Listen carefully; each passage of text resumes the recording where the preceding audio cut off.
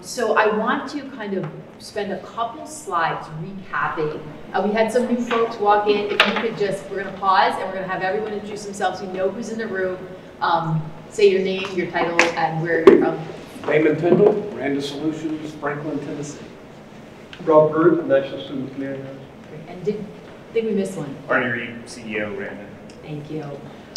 So I was going to mention that what we're going to do is go through a couple slides just to bring some of the folks that have not been in our discussions up to speed on where our discussions have landed with the participation of our members that have been in discussions regularly, noting that that is a different group than the group that we have here in the room. But then we're going to talk, just generally speaking, about barriers to adoption. And am I loud enough without the mic? Because I know that for some it was a little too loud, and also I tend to have a teacher voice, so. Oh, okay, gotcha. Okay, gotcha. So then we're going to go into discussion about barriers to adoption, because if our goal is to move the needle and get more organizations adopting verifiable credentials and globally interoperable verifiable credentials at that, you know, what is stopping us right now so that we can remove those barriers and so we can be successful going forward. So we want to have a really focused conversation about the education market, think about what our personal organizational goals are and what are the barriers stopping us, and we're going to start brainstorming them on the spot.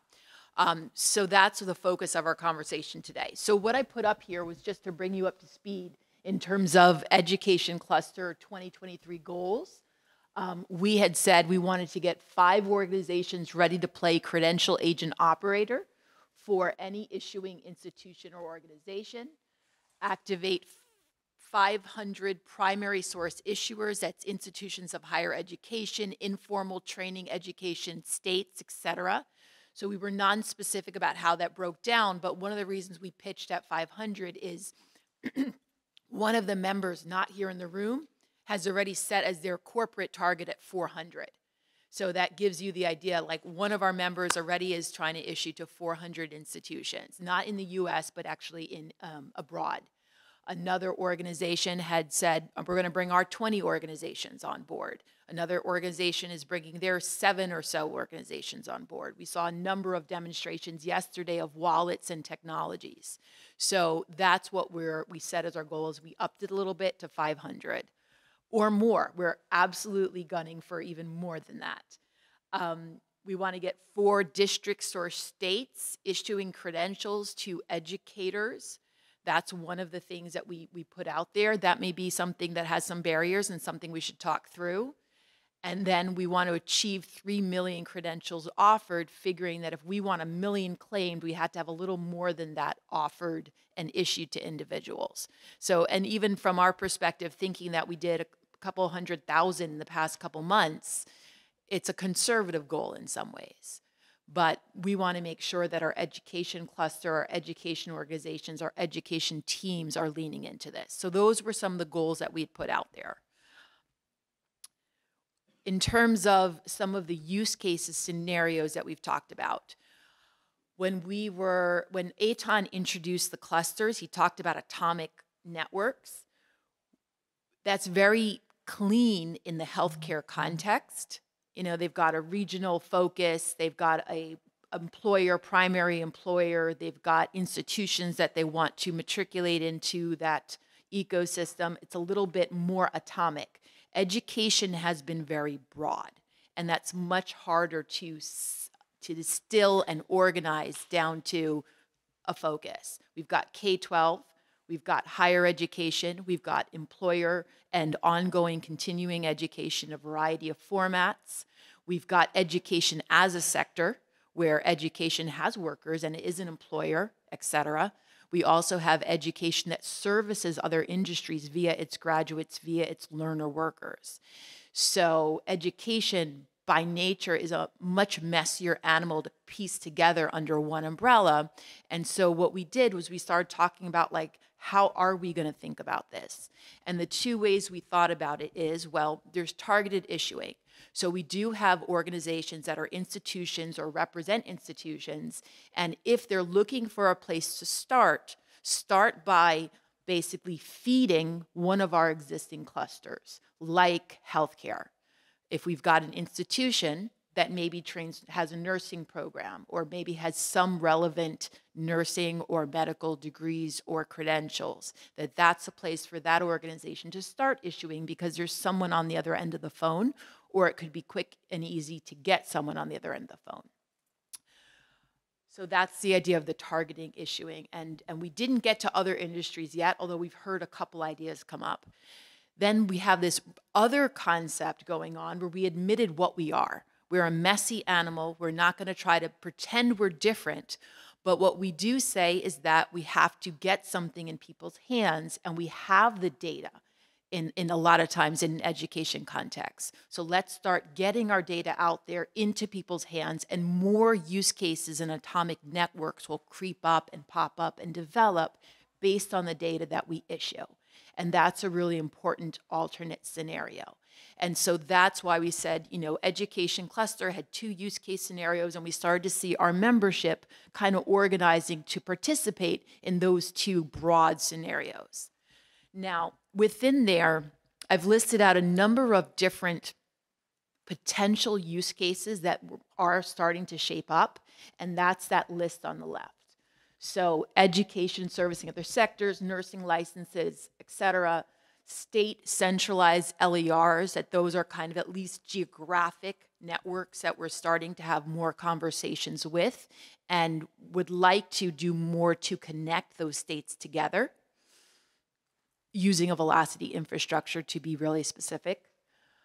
Then there's first job scenarios with respect to the India tech cluster, and actually students with disabilities has come up in different moments of our member discussions. And so while nothing concrete has been shaped up, there has been some ideas about first job type scenarios and what we can do to support learners exiting education. Then education as a sector, a couple things have started to shape up, where one is credit for prior learning, including military transcripts. And we have member organizations that have a role in verifying via assessments what exiting service members have achieved. And we actually have member institutions or connections to member institutions that are starting to want to come to the table on that particular topic to see if that credit for higher prior learning can more easily be ingested into those institutions of higher education. So that's where some of our existing members are starting to think about. Another one is K-12 teachers and substitute certifications, and whether there's an easier way to manage that process, and even staffing. So a lot of different threads there, because there's K-12 teachers, and there's substitute teachers, and there's staffing moments as opposed to full-time placements and certification moments. So it's also its own kind of messy area, but some ideas and threads going there. Then broad issuing, again, I said before, broad issuing of formal and informal education. So those are like where our discussions in the education cluster have gone, kind of synthesized on one slide for everyone's reference as we talk through. Now, what I hear the most is this chicken and egg problem. Who is first move? The education side of the house says we're working on a lot of things. We have priorities to, get our seats filled and keep our doors open and get enrollment on one hand. So we're really, really busy dealing with kind of, very practical, tactical problems. On the other hand, and they say, oh, are employers ready to receive this information? If we invest in verifiable credentials and digitizing all these records, are employers ready to receive it? Well, we saw a lot yesterday about employers being ready, and we saw some this morning, but at the same time, the broad mass of education doesn't necessarily see that and believe that yet. But the idea here is that relying parties can't use verifiable credentials unless they're issued. And so that's like for us to think about as a message, and what our role is to solve that problem going forward, is that the employer side, people think, oh, well, and employers ready to use this, then I'll issue. But the employer side can't work with data unless it's been issued. And so employer side is starting to do some issuing. At the same time, education has its fingers on data. We're already issuing in a lot of different formats, typically on closed, locked islands. And so our kind of challenge is unlocking those islands and making that data available so that we can grow from there. And at any point, if anyone has a comment or a counterpoint, please raise your hand and jump on in. You can co-sign on something, you can refute something or give your personal opinion. This is really supposed to be more of a conversation. It's unfortunate that we're in the same room facing forward. Okay, so feel free to raise your hands and jump on in. There might be a part that I've misunderstood. Are the educators not the issuers? Because I don't think employers are the issuers, are they? So they could be in some contexts. If I'm an employer and I do education on the job, I could issue a credential, and I'm not excluding that, you know, in terms of education. So that's why I reference that employer education. Sometimes they bring in extra institutions to actually run a program, but it's the company brand that goes on the end result of that certification. Maybe they have an in-house like practicum piece.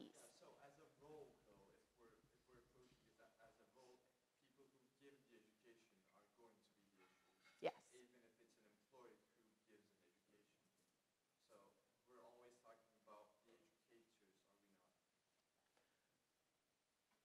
We are talking about the educators, but sometimes employers can be educators. Yeah, very good, yes. Okay, any other questions or comments on that? All right. So then what this slide does is it takes out the names and the actual organizations, because not every organization is on board with revealing their company strategies, but it shows an early snapshot for anyone who has never seen kind of the layout of Velocity members. This is a snapshot in time from more Q1, but it shows how organizations were progressing through the pipeline of having an idea to actually getting their systems up and running and issuing. We do have, obviously, as you've seen over the weekend, more in the scale-up mode. They've launched, and they're actually starting to scale up already. So, progress has moved to my left, your right. But, when we talk about, are people ready? There's a lot of organizations that are already ready, and that does equate to at least 5 million or more people placed in jobs already. That, our organizations are already on standby working with that kind of scale of placements and people. So this, for example, is for our reference in here when we think about targeted issuing to the healthcare cluster. This is an example of how healthcare cluster is starting to scale up their participation. So you see we have a number of issuers of employment and education and license records. You have access to the target population and potential aligned parties already in action. Some of these commitments have been solidified, and some of those are still shaping up. So now we kind of see in the education cluster, and this is not firm commitments, which is why you don't see specific numbers unless they were referenced and solidified on the healthcare slide, but it gives a perspective on the membership that we already have engaged in Velocity and at the table. And of course, all these organizations are making their decisions on shaping up their use cases and figuring out what they're going to do and what they're going to do first. But it does show the potential to really scale within our existing group. And you may see your organization up there, and the question is, what is going to be your commitment this year and looking forward into 2024? I mentioned in the bottom corner that we're in conversations with a number of organizations that are well known in the space, and you see them there. And their roadmaps are locked for this year. We're not going to expect anything in 2023. So we're looking to engage them for 2024 and really drive our growth forward with some really big organizations that can build that critical mass and that density that we want. So what's stopping us? And this is a question I want us to all talk through. In change management, we talk about a lot of times two kinds of mindsets. You've got the logical mind that is irrational and just makes decisions based on fact. And then there's the emotional mind that sometimes, even though we want to do that thing, to achieve healthy eating, we see a cookie and it tastes really good and we want that. When you do change management, you have to appeal to your logical mind and solve those barriers. And you also have to appeal to your emotional mind and those barriers. So what I'd like to do is go through and just have a conversation and think, what is stopping my organization or an organization that I work with from issuing? And just call it out, and we want to brainstorm what's the answer to solving that problem. And I'm going to take some notes. I thought there would be a whiteboard in here, and there isn't that I see. So what I want us to do is really just think through what is collectively stopping us from either moving the elephant, the rider, that logical mind forward, or the elephant, our emotional mind, that's a little bit slower and it's holding us back from moving forward. So when we think about each of our barriers, we want to think about, is this a logical barrier? Is there a policy that's holding me back? Is there a technical barrier holding me back? Is there a player not at the table holding me back? Or is it that my people are not educated on what we're trying to achieve, and that's holding me back? They're not on board, they're not emotionally invested, or my organization is really tired right now. Those are all legitimate barriers, but they're of a different kind. And so let's think about what kinds of barriers we have to achieving mass adoption. The sponsorship is not necessarily at an adequate level in the organization to drive change through the organization. You may have departmental leaders or special projects or people in the provost office, for example, that have a degree of influence, but not the same level as the president of the college, for example, or the key decision makers. So having very senior sponsorship and commitment is extremely important as a success factor. So the inverse is what I'm offering as a potential barrier. Okay. So anybody have any ideas on how we can solve that? And you even saw some of our other members too. So it may not be something we can personally do, but maybe someone else can do something. What do we think we could do to solve that barrier? It's to extend on that barrier from my point of view at the moment is I would say other leaders in the business understand the concept but can't get past, well, what's my competitive edge on this and how quickly can I monetize it? And sometimes, well, right now we can't answer that because we don't know what it's going to look like in the UK, but particularly what we want to achieve. And so that puts it down the list of priorities in an organisation, unfortunately. Interesting. So I almost think we should still keep those separate because they're a little different, because I think you talked about like monetization and business model, and I don't think, Mark, that was factored into your sponsorship. I think you were talking more about like level of sponsorship in decentralized organizations, for example, in higher education. There's an underlying monetization impetus, right? The fall off in enrollment, being the desire to be relevant. Okay. So then going back to then Mark's first barrier. So sponsorship not at the appropriate level. What do you think we could do to solve for that? Is that, well, first of all, is that a emotional barrier or is that a logical barrier? Is that a technical one? You think it's technical? I think, well, I don't know if it's either, but I still think it's because organisations want to monetise it. I don't think they're separate points, NAOMI. So if you look at an organisation and their priorities, senior leadership sponsorship will be, you know, the priority will be around monetisation. And when that's not visible and clear, it will go down the list. So we can't hide away from that, and that's the biggest challenge in the room for commercial organisations right now. You know, we get it, we get the adoption, we see the future state of play. Education providers here are on board and delivering, but commercial organisations in my market in the UK are still trying to figure out how it's actually going to make money.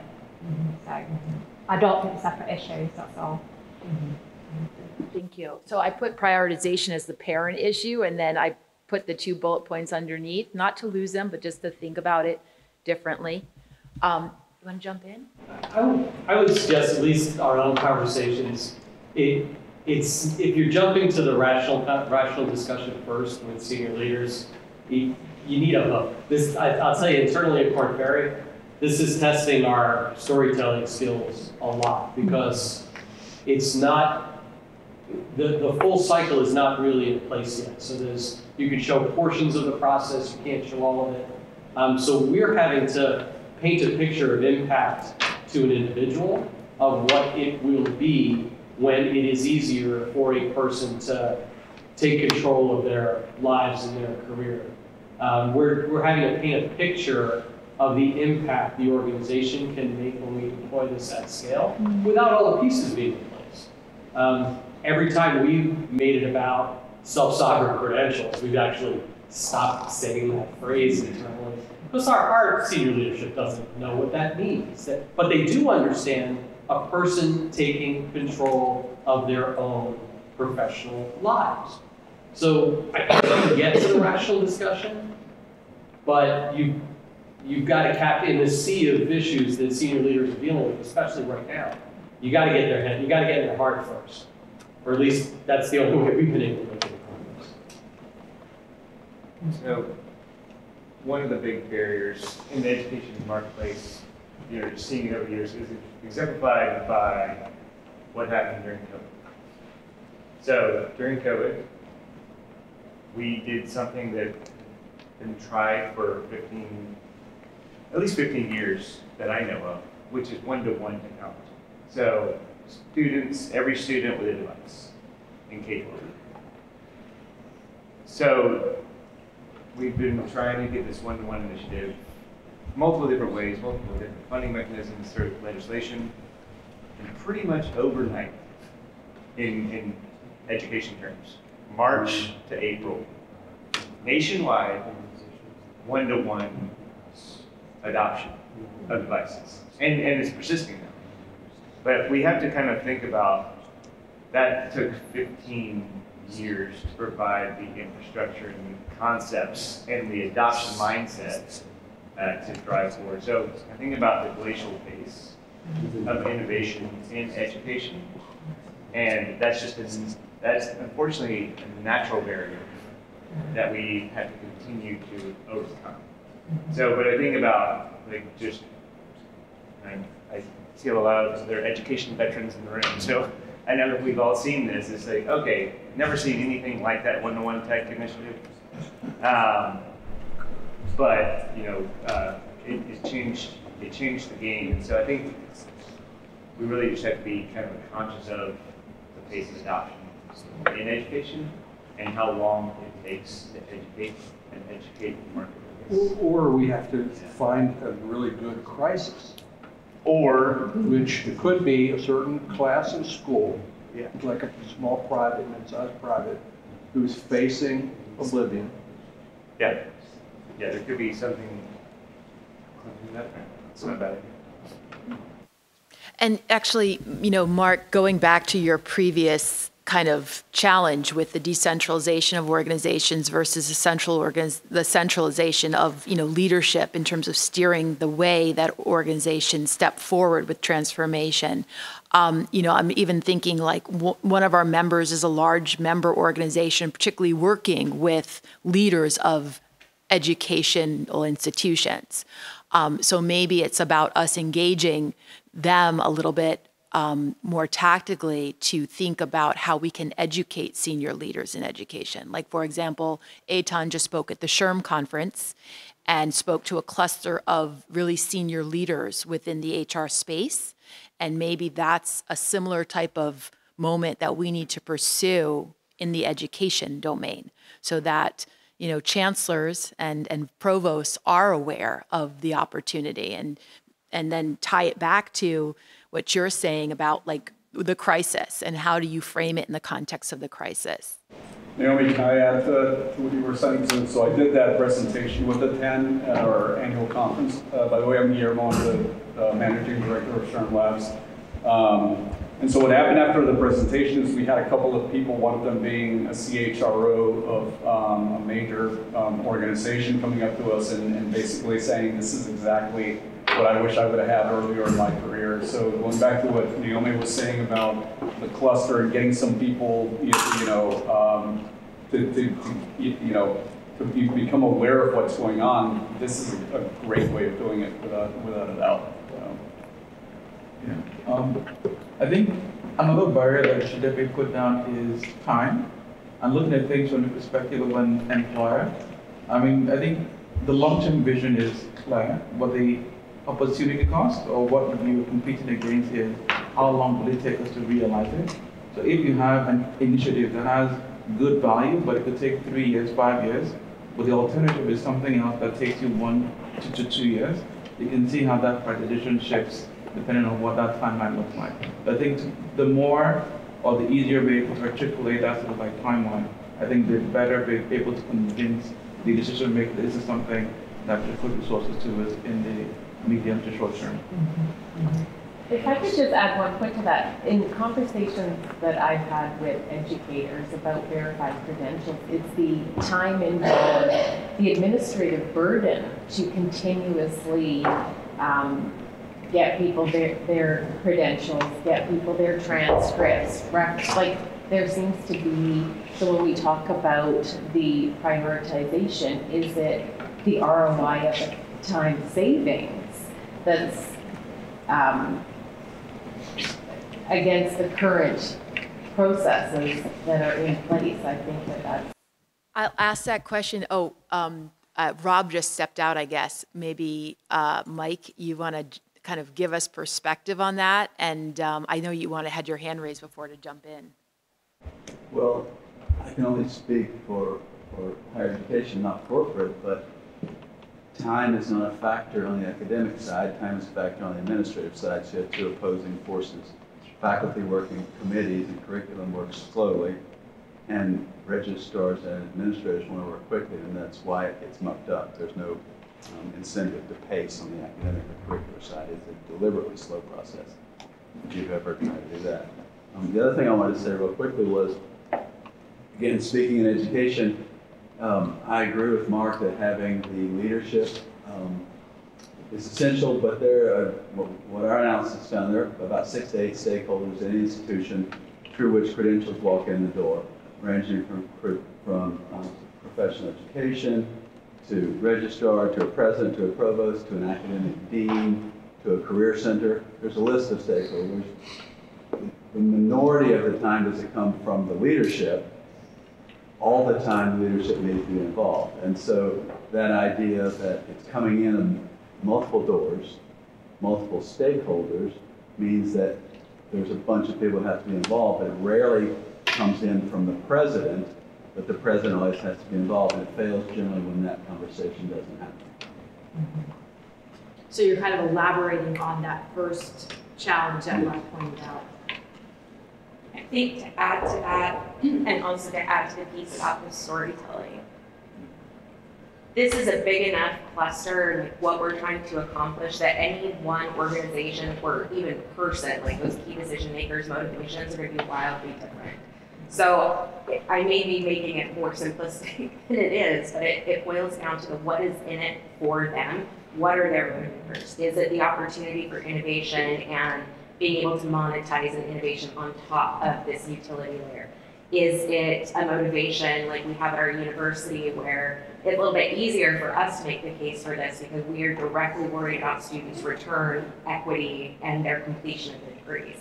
So it's like figuring out how you make the case where there are different motivations for different organizations and crafting a story around how those are addressed. I think the other piece that's a barrier that I'm kind of working through in my mind is when you have organizations where they may have a steam engine that's like full speed ahead, and there's a number of them. How do you connect the dots, and how do you then sync them up, and how do you get what seemingly disparate kind of efforts to come together and join when there may be some give and take in those efforts? In the same university, Casey? I would say in the ecosystem as a whole. Yeah. Well, something I want to add, which I think shouldn't get lost in discussion, is applying to all of this, everyone's talking about trade-offs, right? So it's opportunity costs, how we get people on board, and all this boils down to what are we giving and what are we getting. But I think as the people who want more organizations to be on this network, we have to really understand the cost of getting on the network. And by that, what I want to say is the cost is really not that high. The opportunity cost or the general trade-off when we're approaching it, I think it's very important to kind of really detail the fact that this, if you want to call it migration, onboarding, whatever you want to call it, when we're dealing with this, there's a lot of value to be created, and this can be articulated pretty well. But one of the most important things I think with velocity is that the trade-off cost of actually utilizing this technology is very low. And apart from the decision-making process, should be a relatively easy implementation process once everyone's on board. And I think that's actually important within the discussion of getting everyone on board and on the right side. I would say that's true in a narrow sense, meaning if you get a platform that is able to produce VCs and technically, and the transaction cost, which I think you were referring to, upstream of that, it can be extremely difficult to refactor your curriculum to align with the industry needs and to ensure that the content of these credentials is rigorous and of high quality. Because over the course of years, institutions have really, I have to say, many institutions, not WGU, their curriculum degrades over time and starts to lose a connection. And so there's a tremendous amount of work associated with upgrading curriculum to align with the skills-based needs of industry. So that's part of kind of the strategic effort. It's really a massive change management undertaking in some schools. So when we're talking about, getting people on board, are we talking about aligning all the education so that they're matching with the industry requirements on a skill level? Is this how we're approaching this?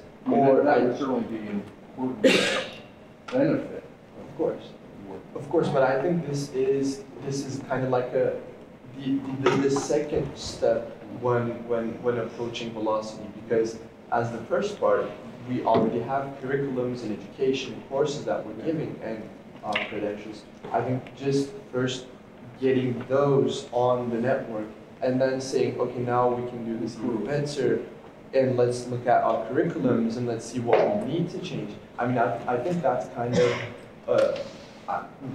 I think it should be kind of a later thought in the process. So if I can translate that or just kind of synthesize that, it's that one of the responses or maybe one of the solutions for that problem is, well, just start with what you have and then do the better, articulation and the better sequencing and pathways work as we keep moving this whole thing forward. But just start with what you have and everything else will improve after you've started. entry point for everybody. And what that entry point is, if you want to take the first step to exactly where you are and you're going to get the tech to work, or if your entry point is we're going to take one credential and we're going to do this and get it into the network, that's another entry point. I think the biggest barrier, in my opinion, and it's the hardest one to solve for, is the tech. The tech is easy. It's changing the hearts and minds of people. That's the challenge. Like when we've been doing, something in this way for so long, especially in higher ed, there has to be a real case to change those hearts and minds to get movement from tradition and what is easy because we've done it so long. So we work in the state level education space, and so Marty used the term a glacial pace. I think they move more like, that's like the same boat compared to most education agencies that we deal with. And the reality that I see in my, I've got blinders, but we're very specific about where we work, is that most things don't make it. Education, and this is an Apple representative that we deal with, I won't give his name, but he says, if you take current business technology, and you back up 10 years, that's where education technology is. And it's not that you don't have the minds that are capable of understanding the tech. It's the fact that they have to prepare and plan for the least common denominator. You're not always going to be out in the front leading. So you said, and you nailed it, it's going to take time. And usually it has to be, business has to adopt it out here, and eventually it will be pulled into the education area. That's how we've observed it. But I love that idea of that you said, right? You've got the people that come in, the elected types want to come in and boom, do something big and do something quick, but then they're gone. And then that's no longer funded. And so it doesn't happen. So the glacial pace, I would say it's more like an archaeological dig if you go to a state unit or a state education agency. If you look at the tech, I mean, you can see everything from, some people have new tech at their desks, and then there's an abacus, and then there's some cuneiform on tablets. It's like that. So one thing that we haven't mentioned yet is legislation, right? I mean, the legislative aspect of this moves a lot of things forward. I'll give North Dakota as an example. The reason why North Dakota deployed a wallet that has a blockchain backend is because there was a piece of legislation in North Dakota that says we need to pilot a blockchain solution of some kind. And so I think paying attention to the legislative agendas, and National Governors Association doing a tremendous amount of work with governor's offices and trying to educate them. That's Alabama, great example of the governor's office just highly engaged in this next generation of hiring and employment. But I don't discount paying attention to legislative agendas around the country, in the U.S. at least, to say where are they in these areas? Are there any pieces of legislation being proposed? I know Alex Kaplan does a lot of work in this space, understanding where the legislative mindsets are, because that will, that can be a key indicator and also opportunity for that mindset to flip in a meaningful way. To that point is that there could be friendlier states that we want to kind of target initially. Yes. So Naomi, can I share an idea? Yeah, absolutely. So bear with me, everybody, and those who date back a little bit on my age. Retail, supply chain, 80s. We had a very fragmented ecosystem. manufacturers, textile, distributors, logistics, retail stores. And there was a ton of room for improvement financially in that supply chain, which moved merchandise. And the NHRA, National Retail, NRMA, National Retail Merchants Association, came back and said, okay, there's this new thing we're gonna explore called the barcode. And we want to put this barcode on every piece of merchandise so we can automate the flow of merchandise. And there's this company called Symbol that came up with this scanner that can read that barcode, so we could scan that. So what you had was a revolution of technology taking on a supply chain issue of moving merchandise through markets. And I'm seeing the same thing for people. I'm seeing a supply chain for human capital. And I think the notion of verifiable credentials is awesome, but I think it's a North Star. I think there's a process that this whole piece needs to kind of go through, and the idea, the notion of a supply chain infographic that kind of maps out a roadmap of how we could start, where we could, and where we could end up. Case's point, what's in it for me? Employers, they want to move from degree verification to a person's ability to do the job. Doesn't necessarily mean where they live, what school they went to, what degree they have, but what skills do they have and how well they can do it. I think if we need the schools to start mapping competencies to those programs, to those, so that we can at least start to extract how do we relate what a student's learning to what an employer needs. And then along that way, we're collecting, to me, credentials are, what's wrong with a non-verifiable credential? That's what we've used and continue to use today. It's a resume. So, or a LinkedIn. If we took and just bear with me 60 more seconds. If we took a survey, how many employers are hiring people based on credentials versus a resume and a background check? 99% are hiring based on resumes and background checks and references. So to try to move to a credential, verified credential hiring metaphor or a reskilling metaphor internally tonight, I don't see that happening in a long time. But what I do see happening is the process to get there. So if we could roadmap that and we can include both non-verifiable or self-attested data plus verifiable data so that schools can understand how they can actually participate in that and then employers can understand how they could actually start using it, I think that starts bringing these two worlds together. Just a humble opinion.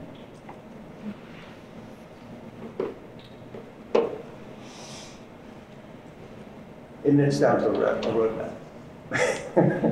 Of how this supply chain could actually work. I wanted to say something about actually this. I had a similar idea regarding a roadmap because we were talking about kind of these more emotional barriers on doing stuff differently in essence. And I think it's really important to be able to, and also with the storytelling point, being able to kind of really map what it's going to look like at the end of the day. And if for people that are trying to persuade other leaders in around this to get on this, really place that end map, like end states in a situation where they could say, okay, this is not a lot of change. This is maybe even a non-seeable change. Maybe it's just in the background when we're already issuing credentials, now the credentials are on the velocity network, but as a result, the organization would have moved into the network. I think kind of being able to play that in a way which we could be more persuasive and say, okay, this is not that big of a change because we can hide it under here, or maybe it's just in the background. I think that roadmap and the correct point of an end plot is very important when approaching with something like this. Because I do understand the emotional barrier, and I do understand that change is difficult when dealing with things like this, but I think velocity has has a more advantageous point because it doesn't have to be the biggest kind of branding change, post change, or general product change in the world. So as I was just tracking kind of comments, I put this under our conversation of the what's in it for me and, changing people's minds and so forth. But going back to that whole point about sponsorship versus some of the other decentralized players, I feel like what we're falling under is like education right across the board. Like people have different motivations, and yes, you have to play to all those motivations, but there's also the broader issue of educating people on that future end state and the value of it, right? But then are we saying that there's different, I think we are saying that there's different education that has to happen at the most senior levels of our institution so that they can correctly prioritize what their next steps are. Is that something that sounds correct coming out of this conversation? And would that also then solve the glacial pace of change, or is that glacial pace of change still hanging out there? Is that just is glacial pace of change in education, is that a fact that we just have to like leave out there and work around and keep going? Or is there something we should be tactically doing to solve that glacial pace of change? I'm just thinking about what Alex said, if we could show and demonstrate what success looks like, then others can see themselves in that value and kind of jump in. I was just thinking about all the Wellspring Initiative partners that have done a lot of this heavy lifting to get where we want to go, all of the work that we do, and all the credentials that you have. Think about Education Design Lab and the 50 community colleges they're working with to deconstruct, stackable credentials that can lead to credit, and it takes a lot of work. They're doing all of this hard work, and it's I don't know, I think that an interesting next step would be to take all of the assets that have already been in progress for the last 2 and 3 years and find means by which we can put them into action on here and show the connection to employers who are willing to hire for those credentials. You could almost generate from that, back to the point of where there's a will, there's a way, and there's an entry point no matter what the starting place is.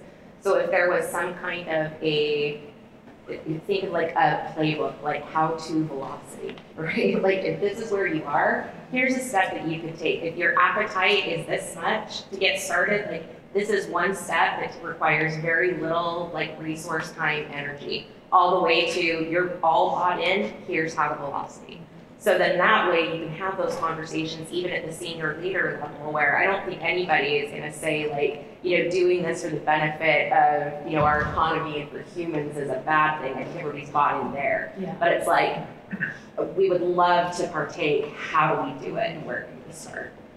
So if the registrars were to simply produce PDFs and would get them onto the network, they would get paid for that, right? Would the school get paid the credit, get the credits? Yeah. Yes.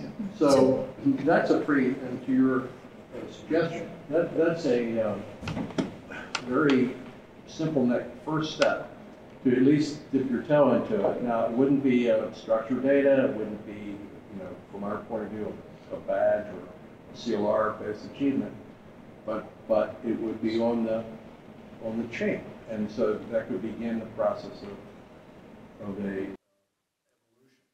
yeah, and actually digital credential, the way the monetization rails work within Velocity, I think that's a layer 2 credential, not a layer 1 credential, so it might affect. That's, yeah. Schemas. It's a decision to say that what if a layer 1, what if one of the basic credentials of Velocity Network would be a PDF transfer? We can do that. I'm not probably what Mark is suggesting, if that would be the fastest path to start getting thousands of education institutions across the barrier of starting, that's a discussion that in our standards committee, and what does that mean for systems to be able to consume this? Is it valuable for the other players in the network? But Mark, I'm following up on what you're saying, if that's easier for universities to understand, for education, those are things exactly that we can propose, bring to the right forums here and agree on. I'm taking a note just on the idea that we can explore further on the idea of a PDF transcript being an easier starting point. And maybe Alex, maybe you'd like to weigh in on that, or even Rob, because you guys know where institutions are and maybe what would be an easier output for institutions. And also, Mike, maybe you have thoughts on that. That over 80% of transcripts that travel today are PDFs. That is after 30 years of trying to get schools to send data instead of PDFs. So they have a very, very hard time adapting to potentially sending data. And especially for something like a transcript, there are other concerns there with regards to still the transcript being a little bit fluid. Even after you finish your education, educators still, the administrative side of the business still tends to make minor adjustments to that. So that therefore there's a level of control that they want to have over it. And hence the reason that they set up PDFs, and the technology, the SIS is also a massive trouble to produce that. We're the second largest partner with Solution, and we've thrown all our weight behind them going to send us data, and they still cannot extract data in a way for a transcript and send that to us, so we can distribute them to other schools. And for me to mention PDF is like heresy, right? It's heresy. But what if there was an incentive after the PDF? You see, my concern about doing the PDF is that it would die right there. That would be it. And it wouldn't go any further. There wouldn't be a next step, because people would have at least some benefit from having a PDF on the chain. But what if they didn't receive the full credit? What if it was a tiered system that would progress them towards the desired form? Interesting. You get a half credit for a PDF, but they get a full credit if it's a badge or a structure. Yeah. Well, that is one of the things that is a benefit of kind of the velocity approach, is that you pair these layer 1, layer 2 credentials together. So you can have a layer 1, which is very simple. Hey, this is a PDF transcript basically for this person, and then the layer 2 is the PDF itself. So actually that's kind of already supported from a technical perspective.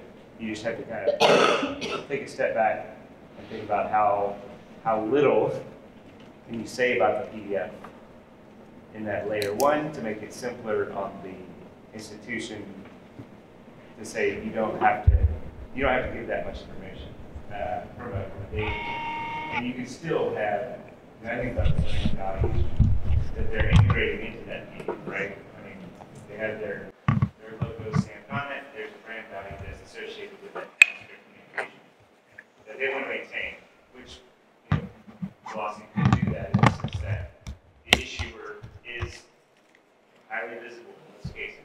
The logo of the issuer is highly visible in most cases.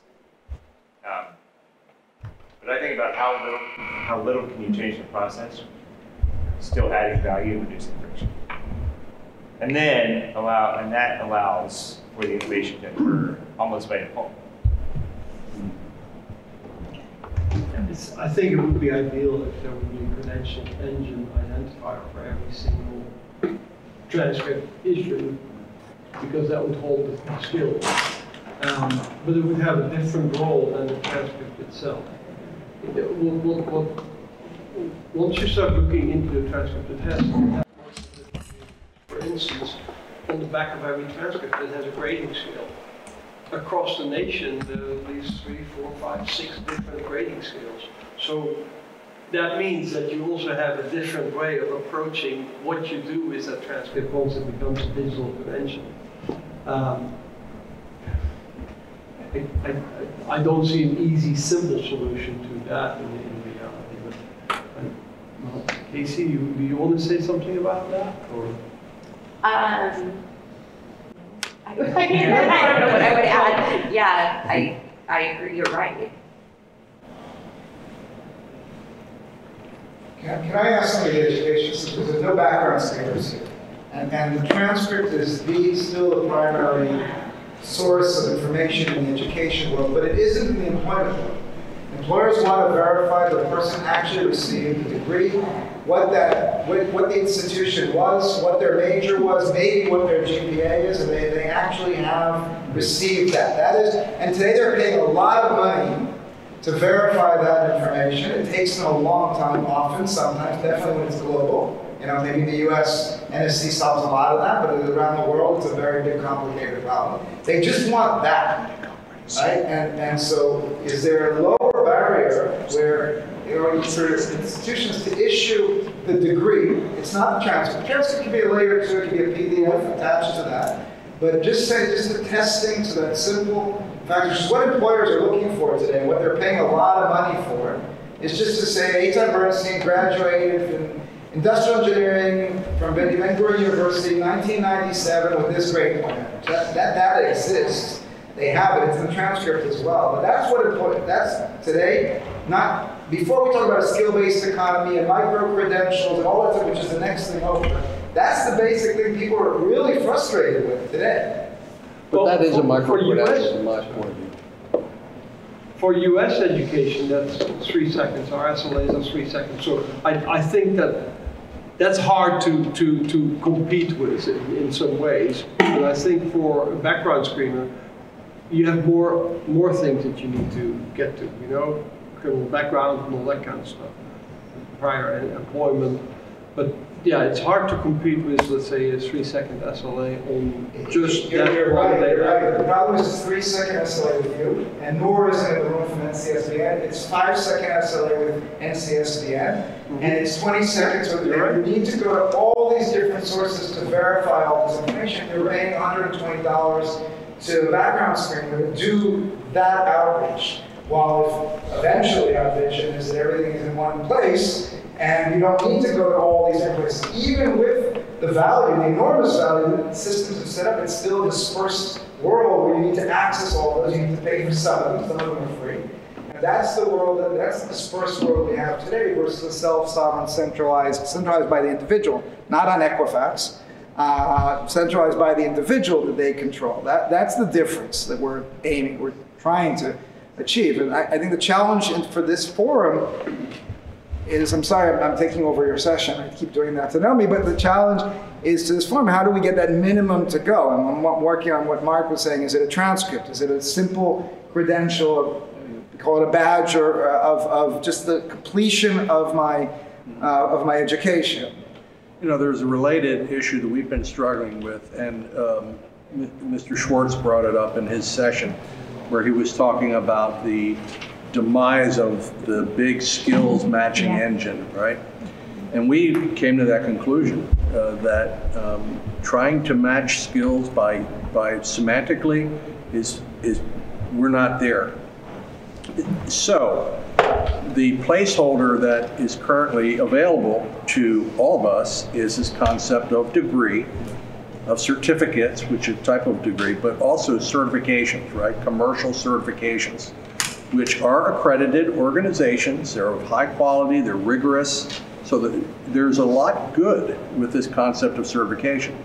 So if we were to simply say we'll have success when, I think that the degree is the credential, it may be including, well, that would include the AA, right? And a certification is a credential.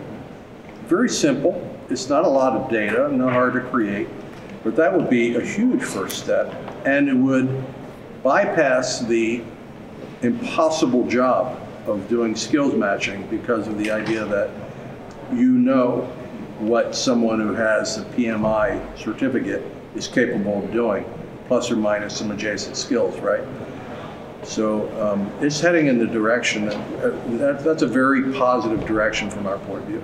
I think one really important thing that should be also in the discussion is, while we're talking about entry points, there's also the players of the credential agent operators, like us, and we have also other agent operators here, and it's actually our job for the organizations to be able to issue credentials to these networks.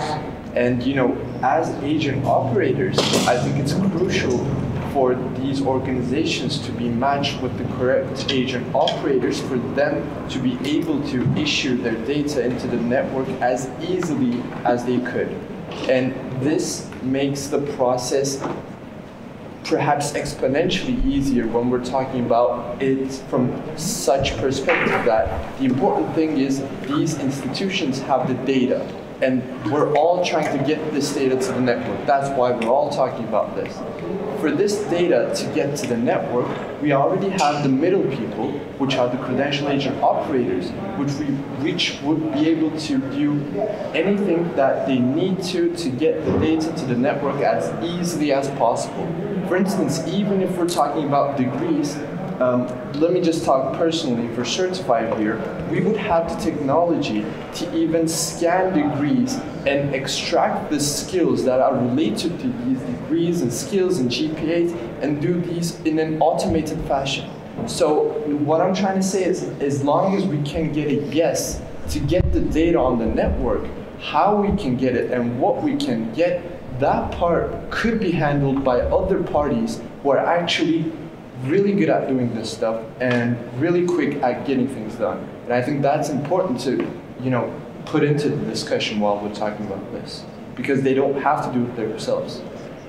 So I think you just made, a case like that's a playbook, right? Like you just explained like what an entry point could be, but how many organizations know that's the case? I know right now we're like trying to pitch that to the president of our university or any other. They're going to want to know who is it that can do it for us, what's it going to cost, again, what's in it for me, and what kind of lift is it. But having discrete use cases where we can say we can do this for this cost, this amount of money, like that's the piece that's missing. It's a knowledge component about what's possible. Yeah, and you'll get paid.